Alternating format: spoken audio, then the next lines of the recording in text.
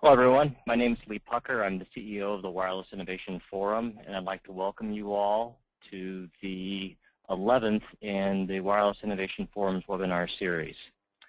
Today's webinar is entitled Techniques for Wideband RF and IF Signal Recording, and it's being given by Roger Hosking of Pentech. A little bit of administration before we get started. The slides that are presented during this webinar are going to be posted on our website. You can find them at wirelessinnovation.org/webinars, tutorials, and resources.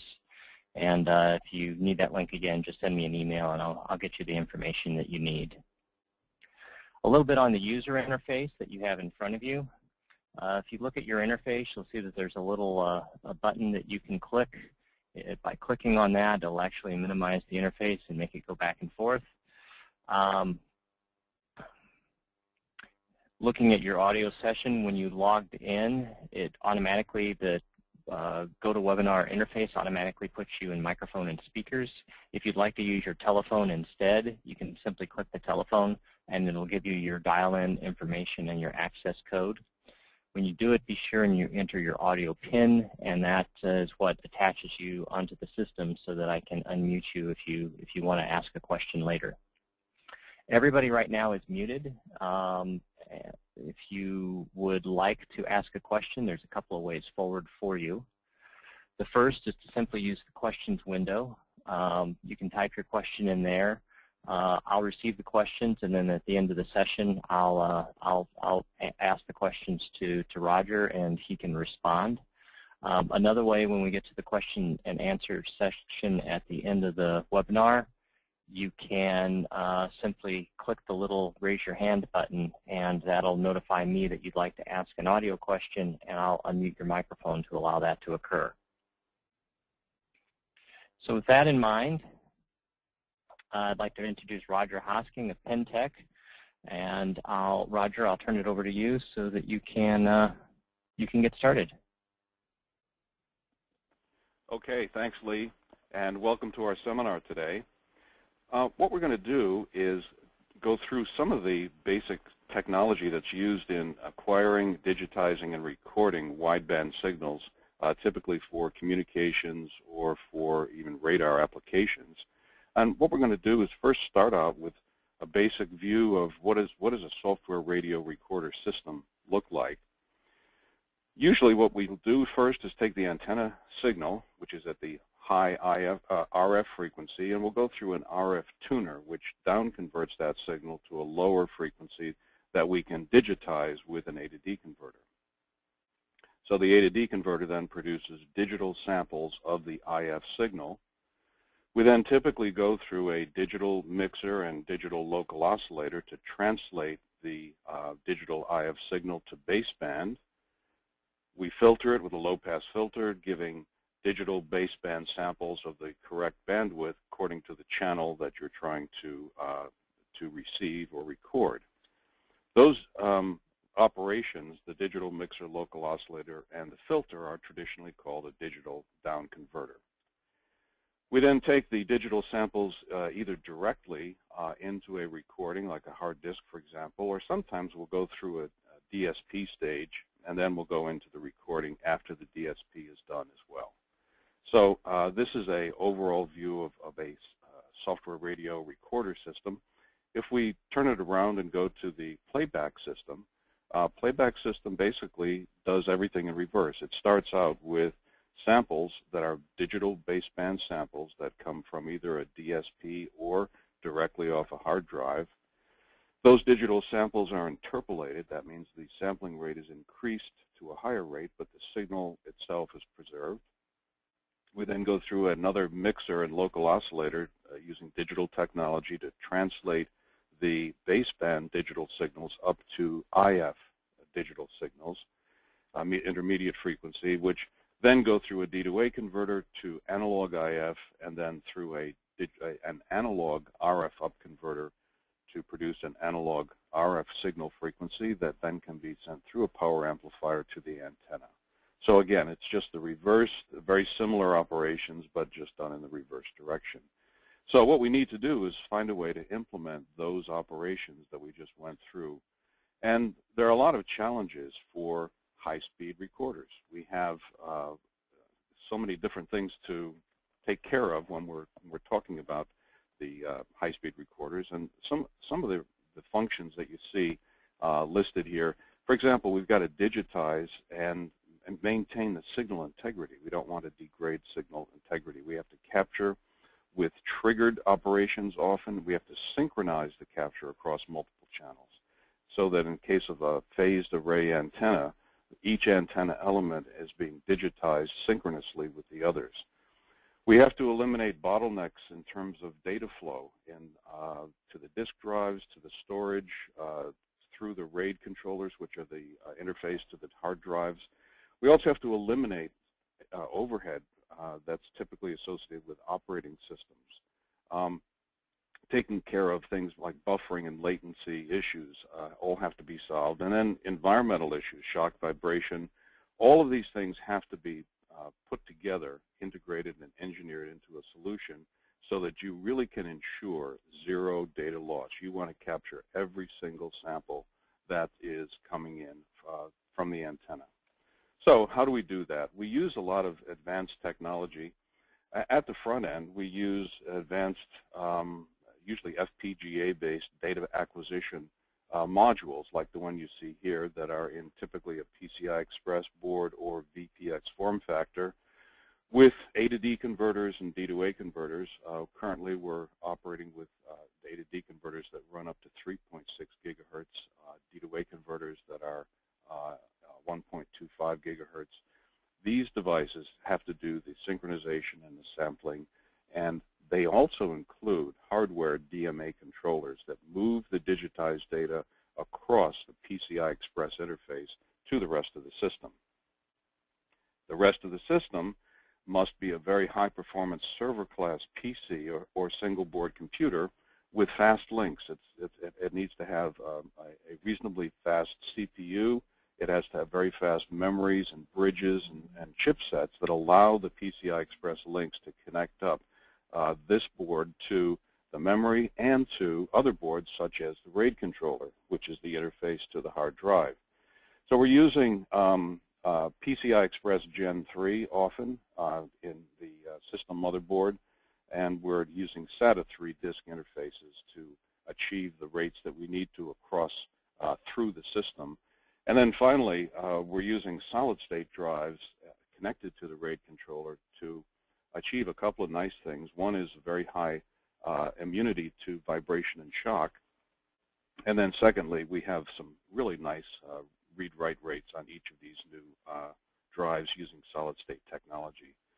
We'll just take a look here, a quick look here at some differences between the older magnetic drives, which you can see a picture of right here. There's a lot of moving parts. There's a spinning platter. There's an arm that holds the read-write head that has to move in order to access the different sectors and tracks on a drive.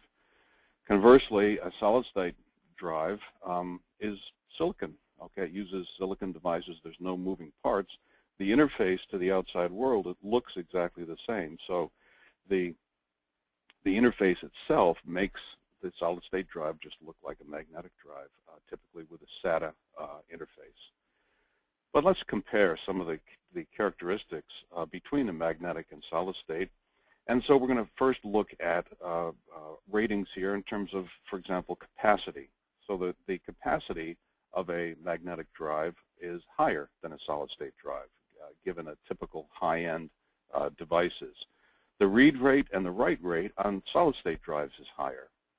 In terms of size, weight, and power, you can see that the solid-state drive really takes the prize with some significant reductions in all three of those categories.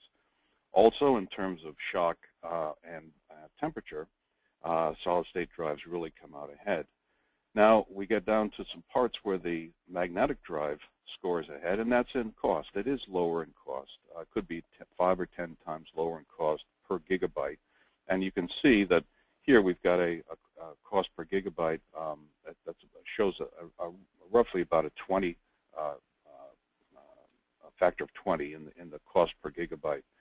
And the other thing about the solid-state drives is that they do have a finite number of write cycles. They have a finite number, so that in the processor that's part of a solid-state drive, you have what's called a wear leveling algorithm. And what that wear leveling algorithm does is it spreads the number of writes around to even out the number of writes that any particular memory cell experiences.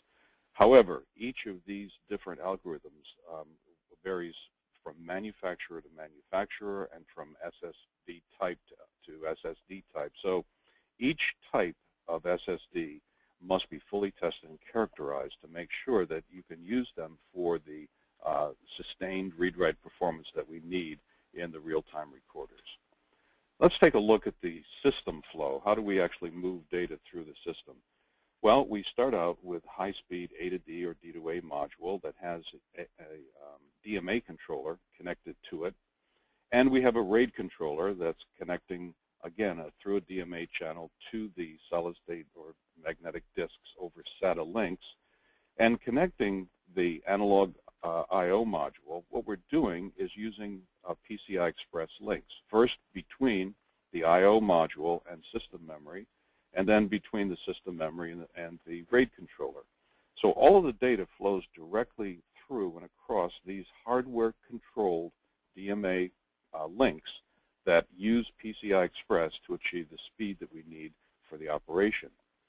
We do have a system CPU and operating system that's managing everything, but they do not touch the real-time data. They're simply there to initialize the DMA controllers, the RAID controller, and the I/O module, and manage the performance, the overall performance through interrupts.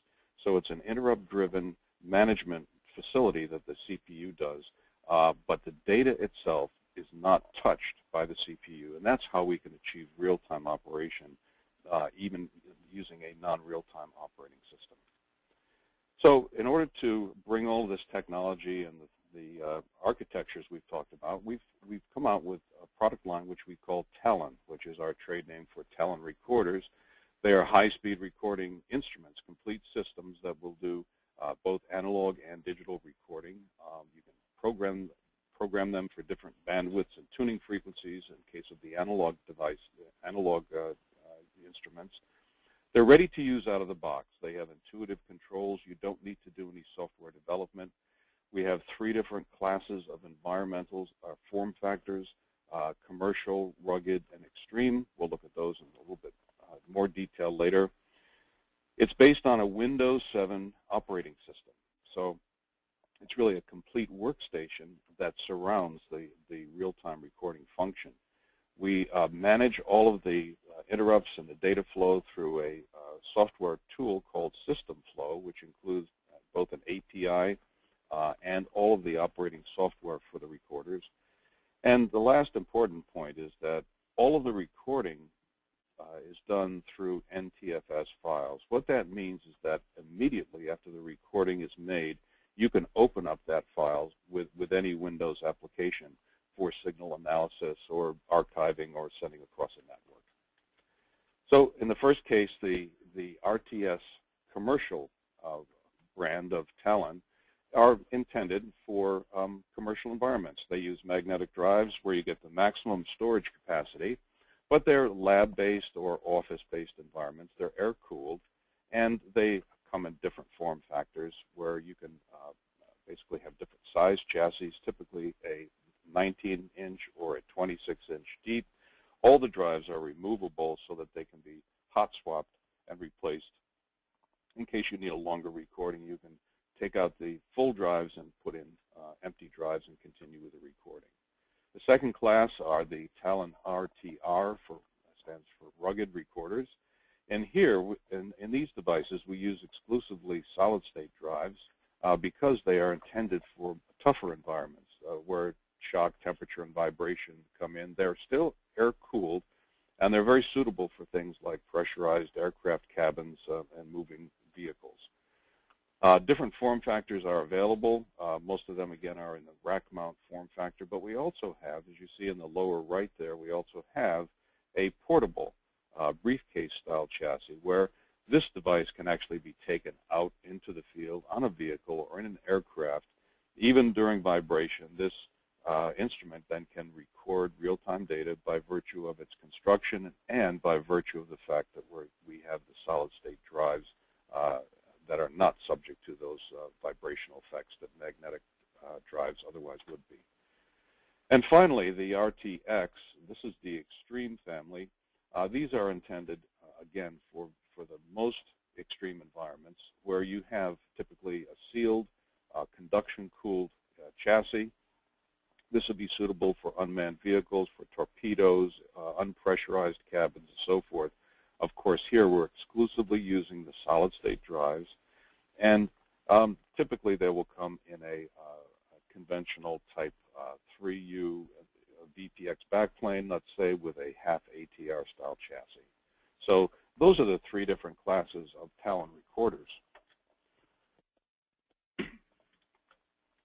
Now just taking a look at the system flow software architecture, we have the client part of the system flow is shown over here on the left side of the screen, where you have the user interface. You have the graphical user interface, you have the signal viewer, and so forth.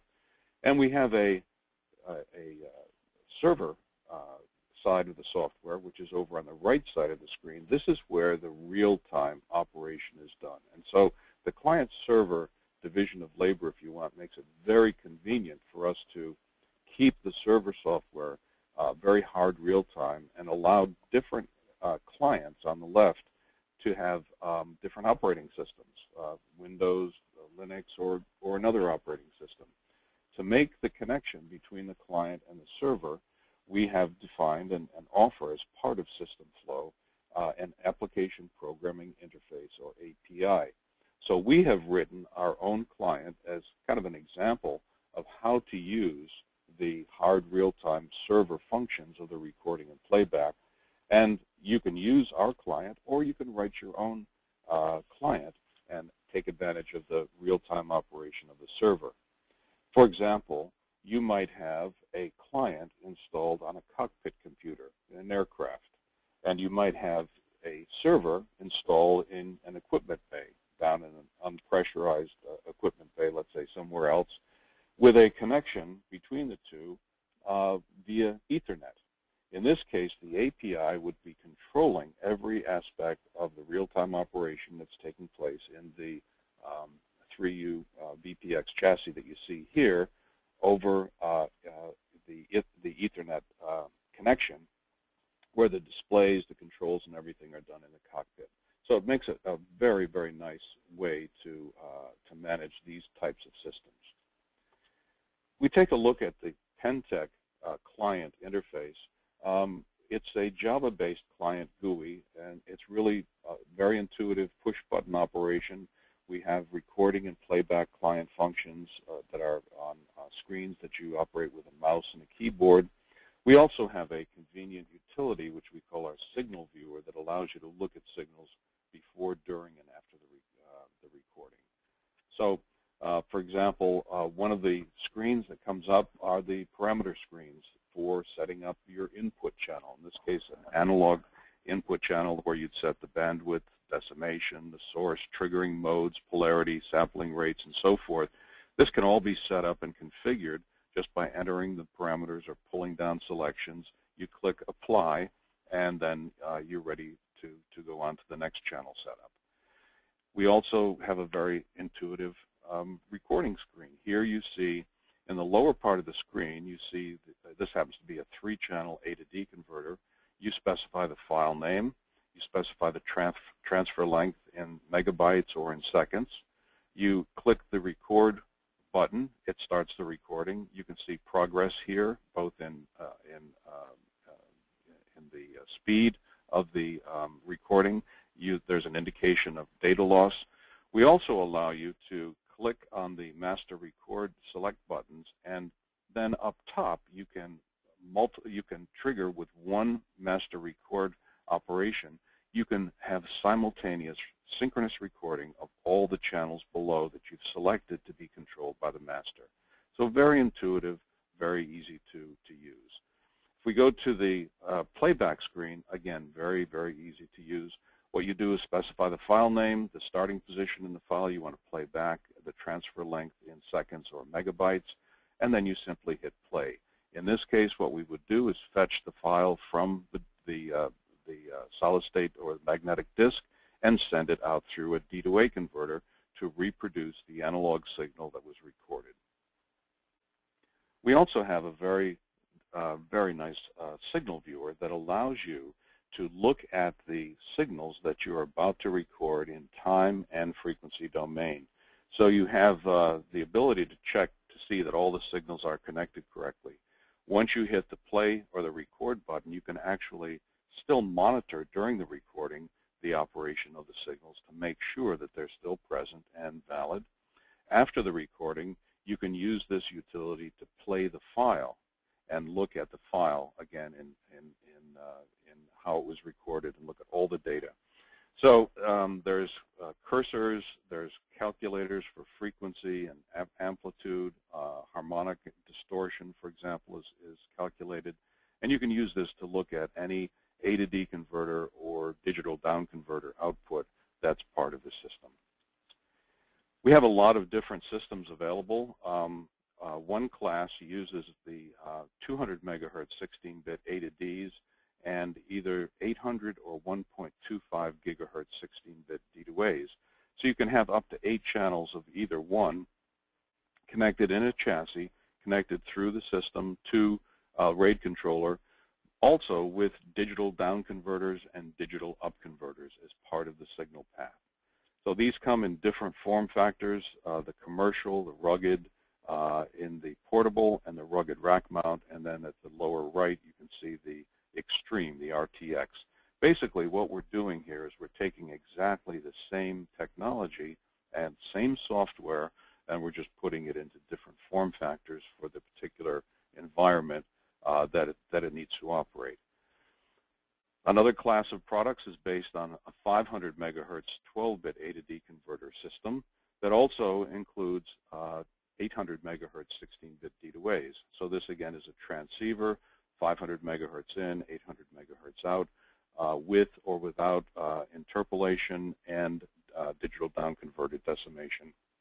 Again, the same kinds of classes of products as you can see down below, based on the same form factors we just talked about before. For people who want to go a little bit higher in frequency, we have a dual channel 1.6 gigahertz 8-bit A to D system that can record data in real time at 3.2 gigabytes per second. This is all in a 4U chassis. We use solid-state drives for these systems because the drives need to be fast. We can also take that same hardware and configure it as a single channel 3.2 gigahertz 8-bit A to D converter, again recording samples to disk in real time continuously at 3.2 gigabytes per second.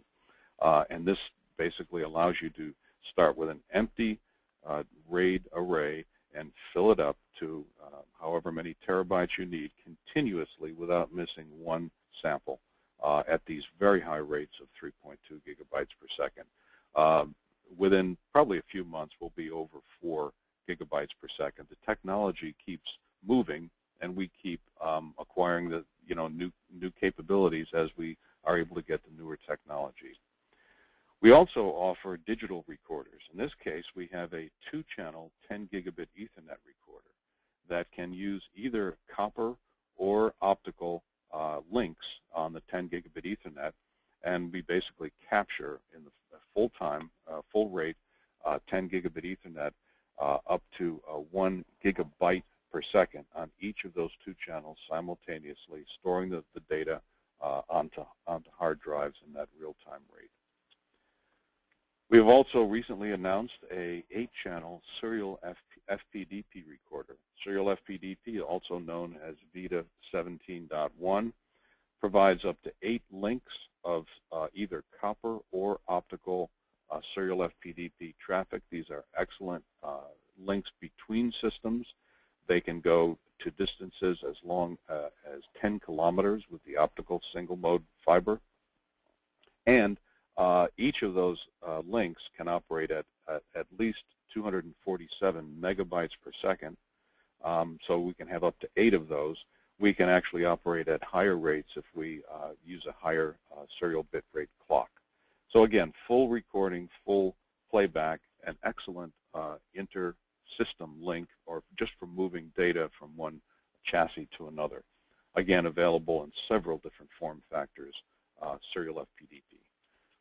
So just to summarize what we've talked about today, we're basically delivering high-performance recording systems, recording rates up to 4 gigabytes per second in a 4U rack mount chassis, PCI Express Gen 3 RAID controllers. We're using Pentec's Cobalt and Onyx. These are the Vertex 6 and the Vertex 7 software radio modules with PCI Express Gen 2 and Gen 3. And these devices allow us to get the data into the system fast enough to keep up with that front-end digitizing rate. For the inputs and outputs, we're doing analog recording currently at rates up to 3.2 gigahertz for capturing a 1.5 gigahertz analog bandwidth signal, a full bandwidth 1.5 gigahertz captured. We're also delivering D2A outputs at up to 1.25 gigahertz, gigasamples per second. And on the digital recording, as we've seen, 10 gigabit Ethernet and 8 channels of serial FPDP, which are nominally just below 2 gigabytes per second if you combine all 8 channels. We have storage capacities for magnetic drives in excess of 40 terabytes in a single 4U chassis, and solid-state drives in excess of 20 terabytes in a 4U chassis. Most of these systems, except some of the extreme systems, have all of the drive bays, all of the drives are removable through trays or drive bays, so that they can be removed and transferred over to say a lab system for processing or archiving after the acquisition is done. If you want to find out a little bit more about the recorders that we've talked about today, I invite you to visit pentec.com, our website, and click on the Talon Recorder Selector. It's a product selector tool that allows you to choose the parameters that are important to you up at top, and you can select, say, rack mount, 200 megahertz 16-bit, and 80 megahertz bandwidth. What will happen is the list down below will shrink, and you select the product that most closely fits your application. The more parameters you select, the shorter the list. And once you've got the model number that you're interested in, you can simply click on that model number, and it will take you to the product information page, where you can see data sheet, block diagrams, and get full specifications for these products. So just to summarize our presentation today, Talon Recording Systems really offer you multiple form factors for laboratory, office, portable, rugged, and extreme versions. And they're really complete instruments with analog and digital interfaces. They're fully programmable, ready to use out of the box. You don't have to do any software development. You've got those powerful tools like the signal viewer. And if you do need to integrate this into a larger system, we provide the API. All of these systems are fully synchronous across multiple channels in the case of a multi-channel application. Last but not least, all the files use the NTFS file system, the Windows native file system that allows you to open up the recordings after they're done immediately in tools like MATLAB, for example. So that completes our presentation today. I really appreciate your attention, and I'm going to turn it back over to Lee. Thanks, Roger. So if anyone has questions for Roger on the presentation, please go ahead and use your question window, or else raise your hand and I'll unmute your microphone. The first question we have, Roger, is the RF front end protected against high RF signal levels when capturing data in the field near a transmitting tower? Okay, we do have other devices that typically represent the RF tuner part of it that would translate, let's say, an antenna level signal frequency down to IF, which typically our recorders operate at the IF level. So there's typically something between our recorder and the antenna. So it would be a function of such a RF tuner block to do any analog protection for, let's say, lightning or high-frequency signals or some kind of a limiting device suppressor to protect against damage. So I guess the answer is, of course, you have to take care of that.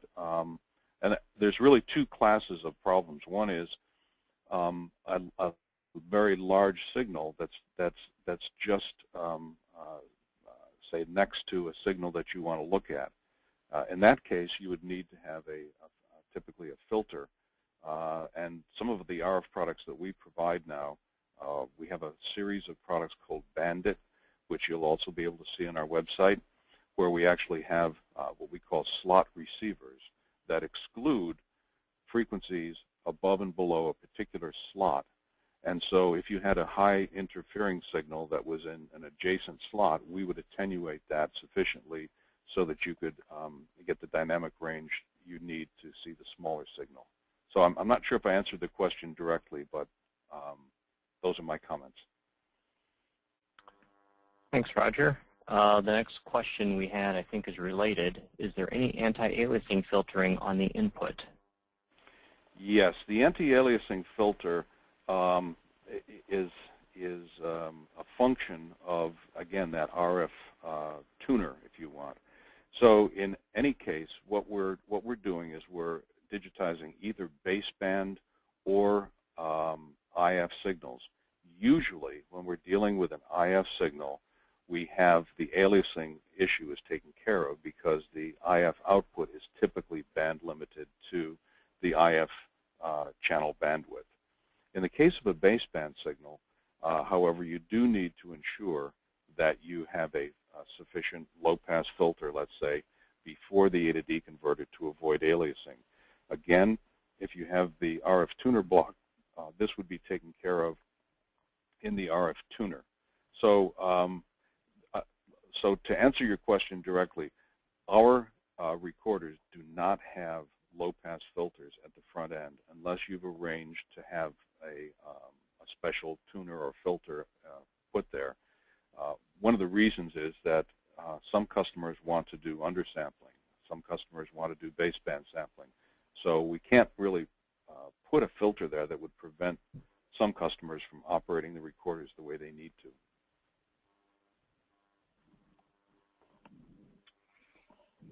Okay, thank you. Those are the only questions we have. Are there any other questions? Anybody wishes to raise their hand to ask a question?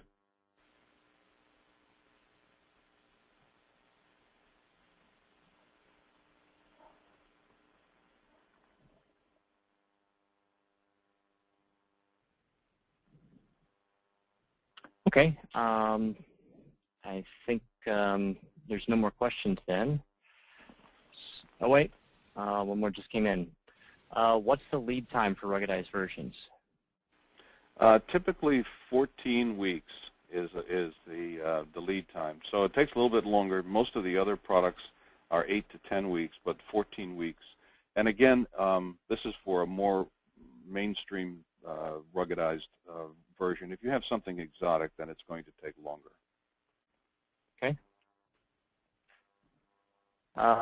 One more question. Can you provide higher sample rates like 3.2 gigasamples, 12 bits like your SDR?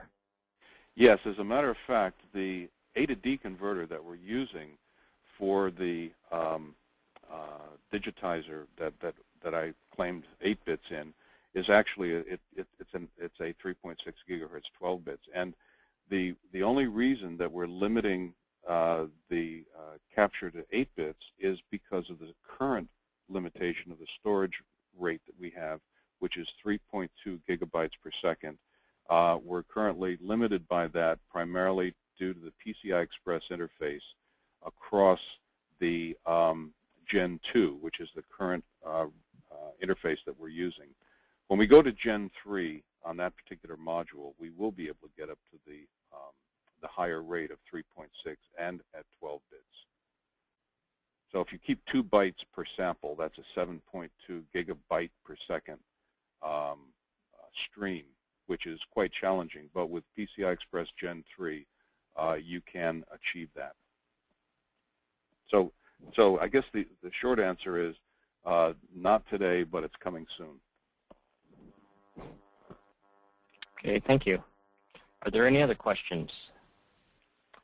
When do you expect to archive this data rates? Is there a timeline for that? Oh, excuse me. I would say sometime. In other words, the full achieve these data rates. To achieve, okay. Yeah, to achieve, okay. I would say sometime in third quarter, probably, is when it's most likely going to happen. The technology is evolving through our what we call our Onyx, which is a Vertex 7, and that board will be available during July, I believe it's scheduled for. Right after the board's available, we'll be putting it into a recording system and then pushing the data rate up as high as we possibly can. The goal is to go to the full rate at 3.6 12 bits. Okay, thank you. Any other questions?